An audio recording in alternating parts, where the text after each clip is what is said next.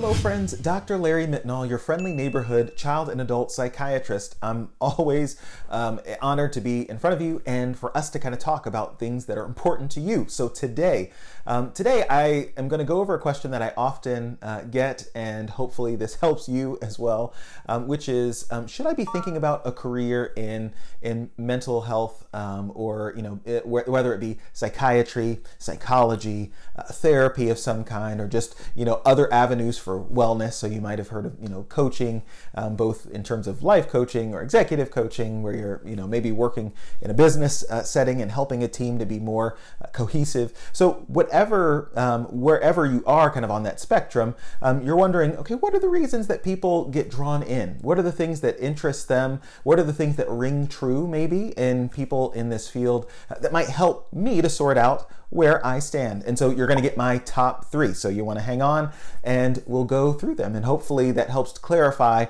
for you, is this a space that I want to be in? Is this a space where I can find joy and fulfillment in helping others reach their success?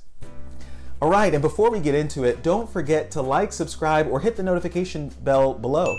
You probably aren't surprised to hear this, but everything has a psychology, including the YouTube algorithm. And by doing that, you allow us to grow and find a way to reach other people who may be looking for this type of information, looking for ways to thrive or to work on their own kind of mental wellness too. So I appreciate your work in the mission by doing those simple things. Thanks so much, and let's get into it.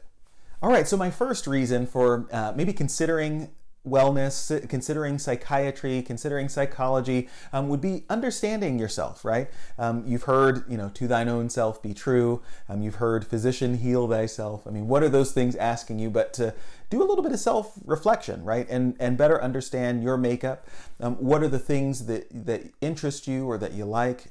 What are some of the biases that your brain has when it comes to making certain types of decisions, whether it's, relationship or, emotion-wise or the things that you're most interested in. And so I think a lot of people who work in this space, not in necessarily a narcissistic way, but it's hard not to look at diagnostic criteria and to work with other people's, pain and suffering and helping them to make sense of it, that it doesn't cause you to take a moment to pause and reflect about your own life. Now, you're not always doing that every time that you sit down with someone, but there are many more opportunities to do that for self-reflection and growth. So even if you take it no further than that, than just self-reflection, you're already a step ahead in the game, because the temptation, of course, in life is to just live through it rather than to pause and take time to reflect on it. But if you do take it, the next step forward, then often in training, you're paired with a supervisor who helps you to understand maybe how your feelings can be used productively as clues to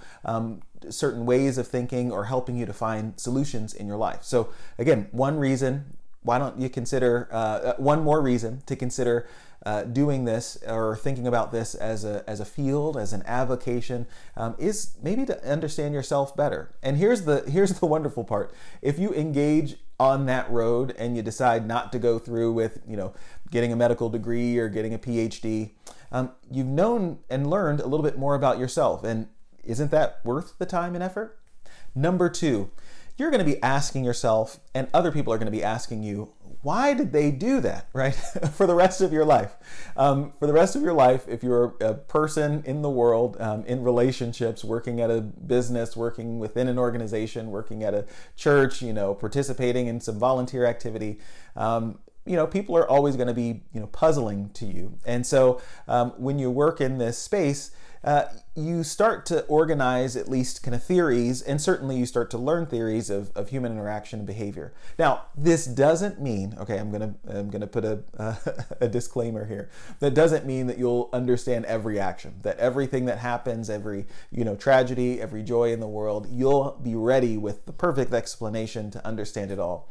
However, I do think there are so many patterns that you see in human nature that you can start to put that together and get better and better at making those types of predictions or maybe understanding people And I think the more senior that you get, certainly when I talk to people who have been doing the work that I do for many, many years, I see wisdom. I see wisdom in their ability to pull out patterns that sometimes aren't as apparent to me. And certainly when I compare myself now to the person I was outside of residency and training, those things have become easier too. So understanding other people is just really, really cool. And so one more reason to consider working or doing something that furthers your knowledge in this space. All right, and number 3 is actually maybe bigger than the other two, in that I think studying psychiatry and working in it for sure certainly adds an element to the way that you perceive the world. And you might not say, it's necessarily, richer or more complex,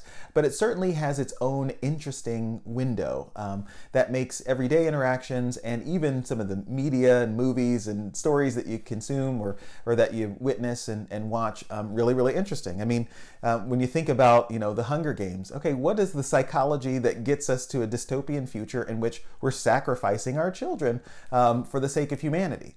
Are there any correlates to things that are going on today, both here or around the world, or that sort of thing? Again, all those things sound really sci-fi and removed, but from a psychological lens, seeing how people suffer, deal with pain, and in a healthy way or unhealthy way, it lends to a really interesting perspective on both humanity and trying to understand those things and understanding those stories. Or maybe you watch what's that show, My Hero Academia, and wonder, Deku's determination, is that healthy or unhealthy? At least for those in the first season. I'm not going to ruin the show, but there's some psychological things that also are themes in the show that make it kind of interesting to watch or to think about.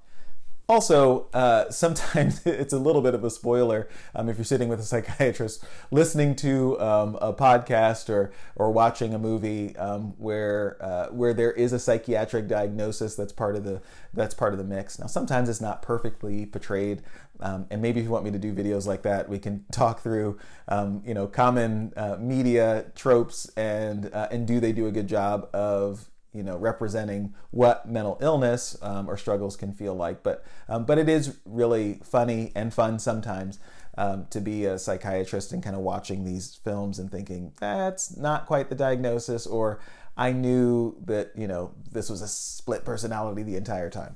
So anyway, I hope that's been helpful for you in thinking about, all right, where do I fit? Are these things that speak to my heart? And are there things that make the field sound more interesting to me, at least interesting enough that I want to take an extra psychology class or take an elective rotation if you're a medical student watching this, that can help broaden my experiences. So, all right, my friends, you've been great. Take good care. Be well. All right. Until the next time we see each other.